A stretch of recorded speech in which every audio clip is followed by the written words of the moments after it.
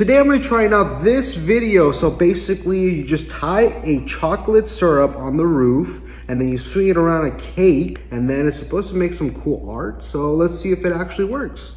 All right, so we're gonna see if we can make some cool art. I have a pie right here. Okay, I got the string already tied. Here we go, like this. Okay, now we're gonna hang it like this. I'm gonna center the pie right in the center.